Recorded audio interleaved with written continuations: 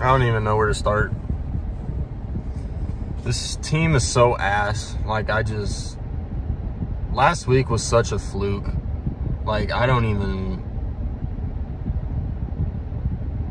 You went from upsetting the Niners on their own turf to that piece of shit performance. Like, what the hell? I'm gonna be honest with you guys, like, I don't even think I could give y'all a solid post game, because to be honest with you, I turned the game off, like, at some point when it was 17-0. Like, I gave up on that game right away. Like, and yes, I'm rocking the babyface, by the way. Babyface TRL is back for a little bit. It's like, bro, first of all, the injuries were huge today. Marvin Harrison got hurt. I'm pretty sure Trey McBride got re-injured. Bilo Nichols was out. Sean Murphy-Bunting was out, even though he sucks. Mac Wilson got hurt. I'm pretty sure he came back, though. I think Kaiser White got hurt, too. It's like, frick. These injuries are piling up, and it's only going to get worse at this point. Like, coming into this game, I did pick us to lose. I didn't think it would be a blowout. Like, I didn't think Jordan Love would fucking kill us. Like, Jordan Love's not even 100% healthy right now, and he fucking kicked our ass like it was no big deal. And, like, fuck. I think, like, this game was worse than the Commanders game. Like, I don't even know. This game shocked me big time. Like, I really thought coming into this game we were coming off a division win. I thought we had a decent chance to upset them in Lambeau, but the rain did play.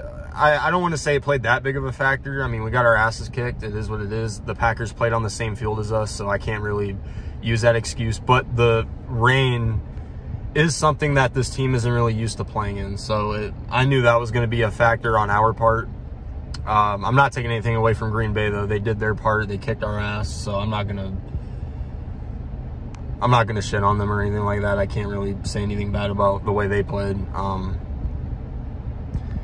And of course, I knew this team was giving us false hope when it was 24-0, and then we scored, I think, 13 straight points, where it seemed like we had a decent, small percentage chance of coming back. But in reality, yeah, it was just false hope at the end of the day. So Cardinals fall to 2-4. Marvin Harrison Jr. is not looking like the rookie that we expect him to be. Like, he's just not looking good right now. I mean, I know he got hurt. He was also ruled out for the rest of the game, but it's like, you gotta do something, man. You gotta get involved in some way. I mean, just do something. Like, make a catch at least. Fuck, he didn't even have one. It's like, I don't even know, man. I really don't know. It feels like one week we're happy about our team. The next week we're just back to being depressed or something like that. It's like, I don't even know. This team is just going through it right now. I am starting to lose hope on all of our... Well, I've already lost hope on our coaches, but as far as Kyler Murray goes, I am starting to lose a little bit of hope on him, a little bit. I'm not saying he's the biggest reason we lost. I mean, he has shit coordinators and a terrible O-line, terrible head coach, this and that. So, yeah, is Kyler mainly solely to blame? No, but, dude, it's year 6. You got to find some ways to... Despite the terrible coaching staff and such, you got to find ways to get this offense moving. It's year 6, dude. You got to get it together. Like, Arch Manning is coming soon, and if you're still ass by then, we're going to be tanking for him. Or at least whoever the Cardinals go for. Or it's not like it matters. Fucking, our owner's a cheapskate. He doesn't even give a shit that our team's losing right now. Monty Austin-Fort, you started off good. You started off as a good GM, but right now, dude, you're looking terrible right now. You're just looking terrible right now as a general manager.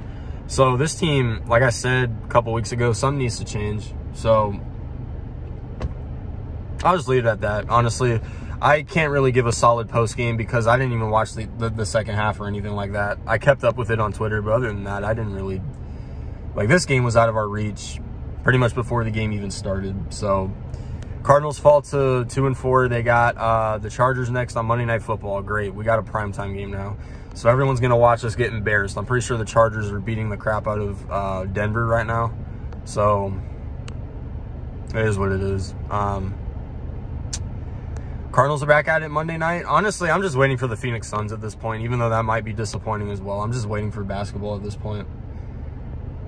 Cardinals have just had such a shitty start. It's not even funny. So it's kind of expected, though. I didn't expect us to do that good, but hey, it is what it is. Cardinals will Cardinal. So let me know what you guys think about this game. Let me know what you think about next week. But yeah, man, Phoenix Suns basketball is around the corner anyway, so it is what it is. But that's all I got. Michael Bilwell, go fuck yourself as always, and peace out.